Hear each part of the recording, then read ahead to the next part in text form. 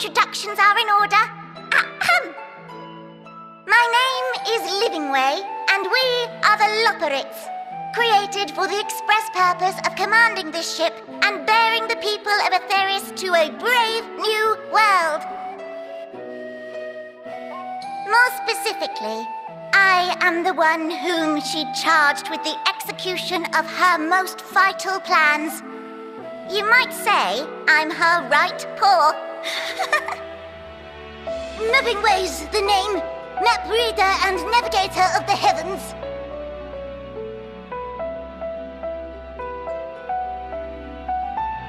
Pleasure to meet you all, but I'm still trying to make sense of this. Confusion and bewilderment are completely understandable. Fear not, I shall walk you through it. The people of Etheris, through no fault of your own, I'm sure, set in motion a series of events that, unfortunately, culminated in Zodiac's obliteration. Acutely aware of the imminent crisis, your parents sent you little ones on ahead while they began the necessary preparations.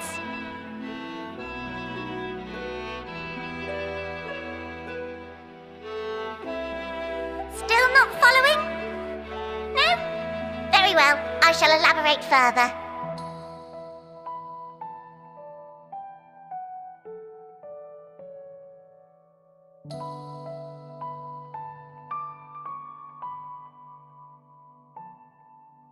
Here we have Etheris, your home, and the moon, where we are now. Without Zodiac around to keep things lively, so to speak, the celestial currents of the star have doubtless begun to degrade. A calamity of apocalyptic proportions will be visited upon Etheris, bringing an end to all life. Very sad, that. So too hath the Watcher claimed. By thine unperturbed countenance, I gather this eventuality was anticipated. The doom and gloom. Oh yes, quite expected. Imagine, if you will, that Etheris is a delicious carrot that I've forgotten to eat and left out in the midday sun. The most earnest wishes or prayers will not stop it from rotting to the core. So sadly, there's nothing to be done but to abandon said carrot, Etheris, in case the metaphor is lost on you, to its grisly fate. And this moon will serve as the vessel to deliver us to a new home. Just so! We will gather up as many people, supplies, and resources as our stores will hold. And then, once everyone is aboard, it's off to another star. Easier said than done, admittedly, for one does not simply hop from star to star on a whim, which is precisely why we've spent countless years constructing the most propulsive of propulsion systems. We ought to make it to our destination in 2 shakes of a rabbit's tail.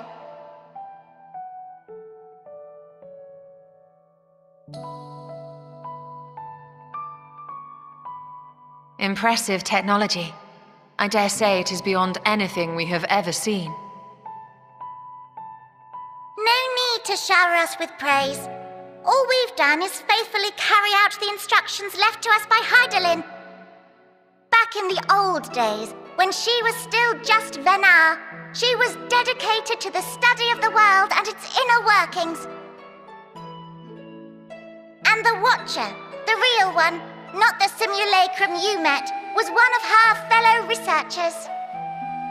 We and this wondrous vessel masquerading as a moon are products of their knowledge and know-how. There's certainly more to you all than meets the eye. Might I ask where exactly you intend to take us? We identified a few promising candidates for resettlement some time ago, but we cannot guarantee that they are fit for habitation. Moreover, the ship can only travel in short bursts. We intend to go down our list, hopping from star to star until we find one suitable for resettlement. No need to worry, though. The vessel is being refurbished with accommodation for an extended stay as we speak. While we did have to rely upon outside help to determine what amenities were essential, I dare say we have risen to the challenge. Help? From who? From you and yours! Who else? Each time we woke to perform regularly scheduled maintenance, we were greeted by the resources you sent us. What better way to learn about preferences and proclivities of our present-day charges? But you're still adorable little children. Perhaps your elders were responsible for the deliveries. I'm not sure what led you to conclude otherwise, but I can assure you that we are all grown men and women. And I very much doubt my elders know this place exists, much less how to send you so much as a starlight missive. What? Then who in blazes let you on my moon?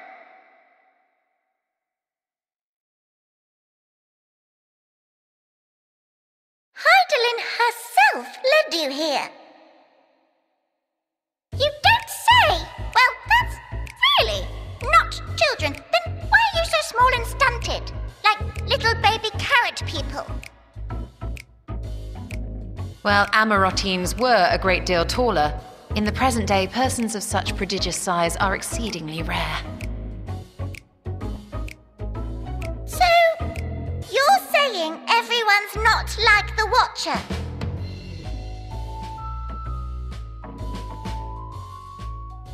Oh, confound it all!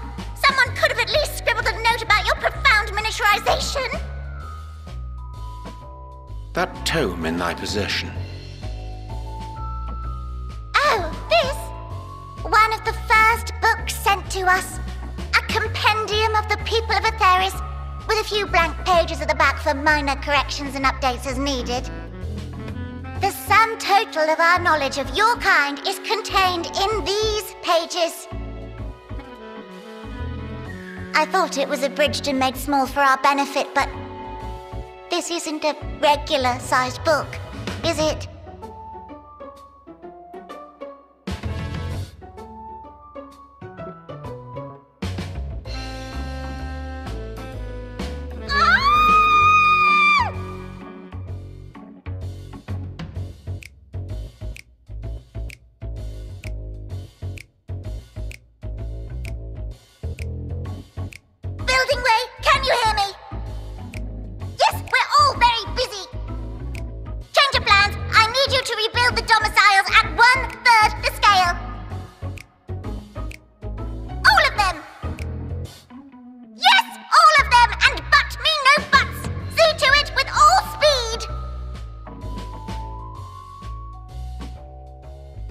Perhaps you could tell us a bit more about your terrestrial collaborators. Yes, in due time. But first, I'd like to hear more about you, if it's all the same. I'd rather not risk any other complications due to outdated knowledge of our passengers-to-be.